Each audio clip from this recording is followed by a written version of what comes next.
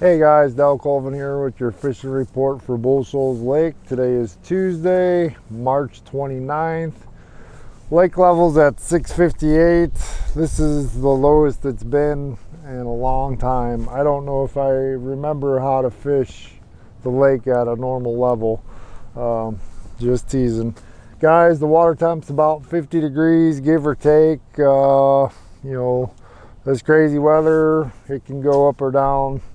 I found 56, 57 degree water yesterday in the skinny water. So that being said, there's been a huge wave of fish move up. Fishing is getting easier. I'm gonna look at the lake in two different aspects. We're in clear water and dirty water. Being that it's pre-spawn, the deep bite is pretty much kind of gone away. The shad, if you're in the area with the shad, I am starting to pick up some on a swim bait, but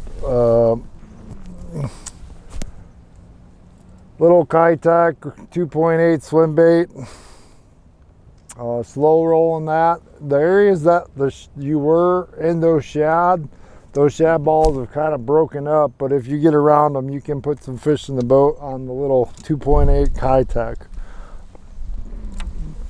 The secondary points leaning in the spawning pocket, shaky head and a Ned, those are working right now. Dragging them real slow on the bottom. That's going to be the key, finding those areas where those fish are looking to move up and spawn. Those rounded points, channel swing leaning into the spawning flats, key in on those baits. Typically, they're going to be anywhere in that 5 to 15 foot of water. Flat, bluebird, sunny, that's going to be on my deck. If we do get some rain, like I think tomorrow we're supposed to get an inch of rain and 40-mile-an-hour winds, that warm rain will help push this along. I wish some stable weather would come in and kind of keep that going, but you can catch them on a rock crawler, a square bill. If you're into clearer water, the more natural colors, the red craws are working, the green craws working. But if you get in a dirty water, you can bust out the bright colors. Paralleling the banks, wigglewort, rock crawler, square bill, wind, clouds, power fishing conditions. There are guys that are catching them on a spinner bait and a chatter bait, but they're just starting to get a little active on that, so keep that in mind. If you do go and you're struggling a little bit, you can always catch them on bull shoals with a jig. That's the 1/2 ounce jewel jig.